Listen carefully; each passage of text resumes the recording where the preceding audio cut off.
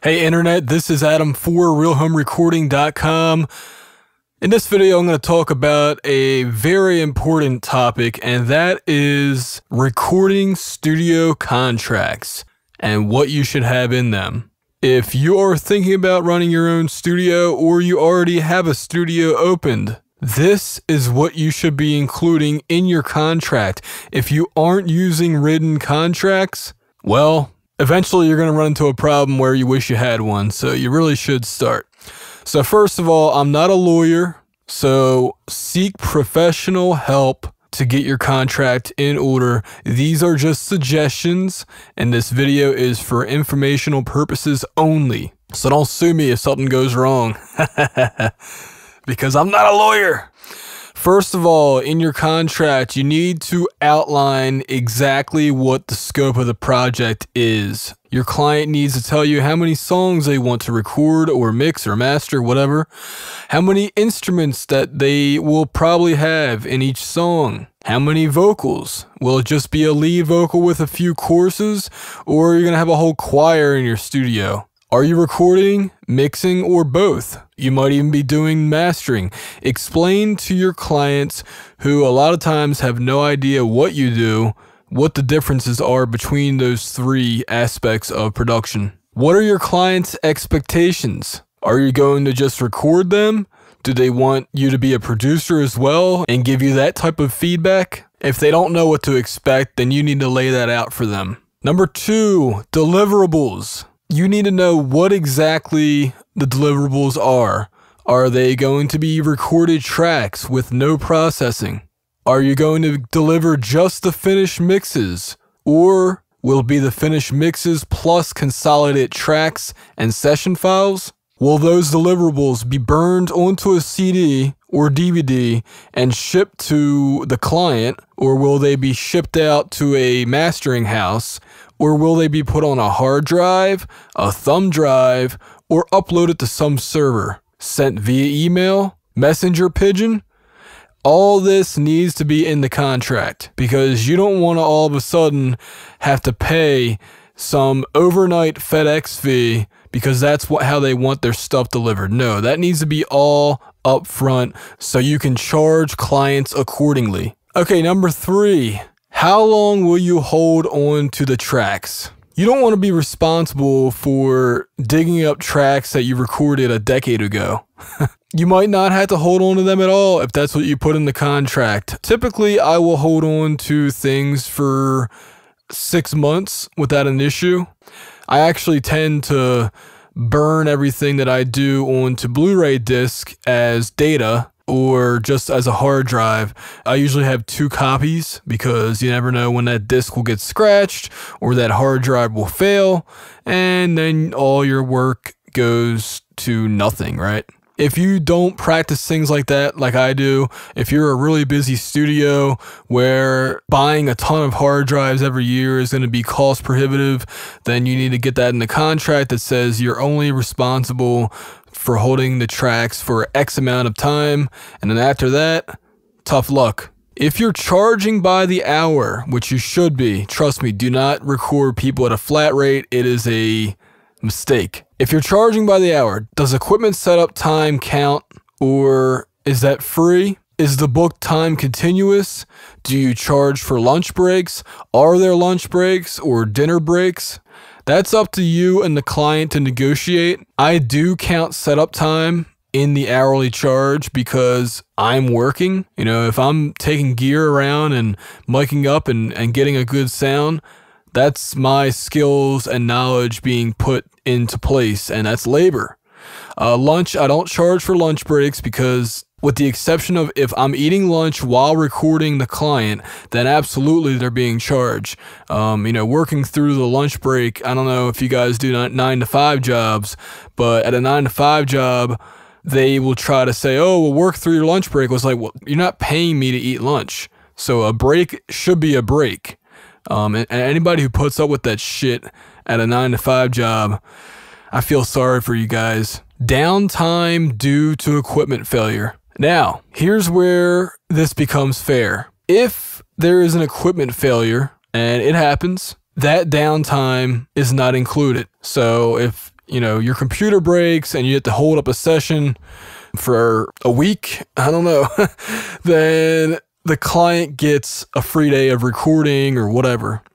Now, if this happens, this is where having business insurance comes in handy, because if you do have downtime due to equipment failure, you may lose money, and you can claim that money as a loss, as an insurance loss, if you're covered for that.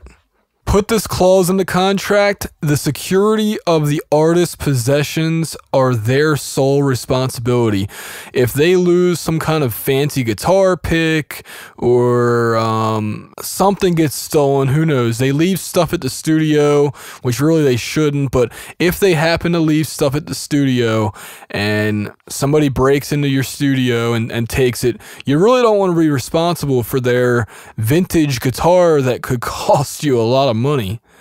So yeah, put that clause in there so that you don't get sued for things that you didn't do. Is smoking allowed in your studio or not? I would say you shouldn't, because smoke on audio gear is bad, especially condenser microphones. Credit. How are they going to credit you? And now, this is something that I don't really enforce that much, because it's not that huge of a deal, except when a CD is made, then I definitely want to have credit in the liner notes. And yeah, so how should you be credited? I like to be credited with my full name, not my middle name. I don't really care about that. Full name, studio name, and studio website address. A right to cure clause. Now that's some legalese. Right to cure means that if you messed up, you have a right to fix that. They can't just turn around and say, you messed up, I'm not going to give you a second chance to fix it. That's a bunch of crap. Typically, if you are taken to court, a judge will ask, did you give that person a chance to fix their mistake? I don't know if, depending on what state you live in, there might be right to cure laws in place, but if you get right to cure put in the contract, then you can definitely say, look, they didn't give me a chance to fix what I messed up. Hey, mess ups happen. It happens. We're humans. But we should be given a chance to fix mistakes. Revisions. This is a big one, because you don't want to end up in what's called the endless mix. This kind of goes back to the right to cure. Revisions are going to happen. Typically what I'll do, if I get a mix, or if I get a session file, I will mix a track. And what I'll usually do is ask the client, what do you want to sound like? Give me some song examples, and I'll go look those songs up on YouTube, or if I had them in my CD collection or MP3 collection, I'll listen to those songs to get an idea what they're going for as far as sound's concerned. Because to me, I like having a clear mix where you can hear every note, everything is nice and clear and even in volume level, but they might not want that for some reason. For some artistic reason, they may want to sound like a garage band. Saint Anger from Metallica is a good example of that. That album sounds like it was recorded not in my basement, in somebody else's basement. And it just sounds like, it doesn't sound like Metallica should sound. But anyway, that was their decision. That was their artistic decision to sound like a garage band. So if that's what your client wants, that's what they get. Anyway, yeah, make sure that you have the amount of revisions in the contract. Revisions, I usually say up to 2 revisions on the mix. So I have the client listen to the mix, I send them an MP3 file. Now what I'll do, because the way that I do my payment schedule, I get a retainer up front, not a deposit. Legally, a deposit can be taken back. A retainer is a different legal word that is money that is paid to retain your services, and that cannot be refunded. I get a retainer before I even start the mix or start the recording. If I'm doing a recording, then the final payment is due at the time of the recording. If I'm doing a mix, the second third of a payment is due upon delivery of the first mix, which the first mix will not be that well. First of all, what I tend to do is I'll put in the name of my studio. I'll put a voiceover in where I'm like, realhomerecording.com, and then they can't release the track.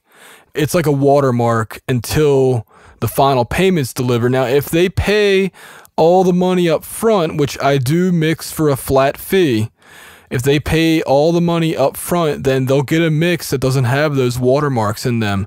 But you want to make sure that you're going to get paid, and they're not just going to take your tracks and not pay that final payment.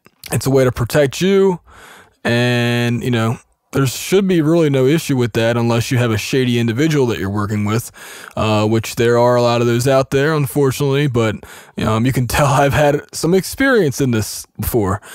But yeah, that's how I handle things, and I haven't really had a problem with payments, because if they want their tracks, then they got to pay for it, and I'll hold on to those tracks, and they won't get paid. Or if I don't get paid, I hold on to those tracks, and we're even Steven. It kind of sucks that I wasted time mixing a song, but at least I got that retainer up front. So yeah, 2 revisions.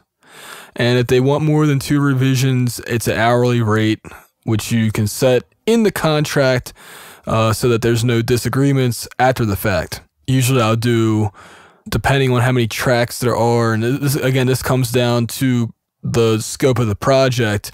I'm not going to charge the same hourly fee to change a track that has 50 tracks in it versus one that only has 2 or 1. And if I'm going to fix a voiceover, I'm not going to charge as much. But if I'm going to have to fix something that has 50 tracks or more, which I rarely do that amount, usually my songs vary between 16 to 24 tracks of audio, which in that case I charge about $35 an hour. For something that's only like 2 or 3 tracks, it's 20 to 25. But yeah, you can set your own rates, and mine might be small compared to yours, or it might be a lot. But my time is worth what I put on it, and that might go up in the future. It might not. Who knows? It's all up to you. It's all up to me. Okay, this is called the amendments clause, and this is another important one. These are all important, but right to cure and the amendments clause, I think, are probably the most important, because what you should state in the amendments clause is that the written contract is the final ultimate agreement, and that any modifications to the agreement must be made in writing with both parties' full signatures. And you want to make sure that happens, because a lot of times, and I've seen this, I've sat in on court cases, they'll say, well, he told me blah, blah, blah, or she told me blah, blah, blah, blah, blah.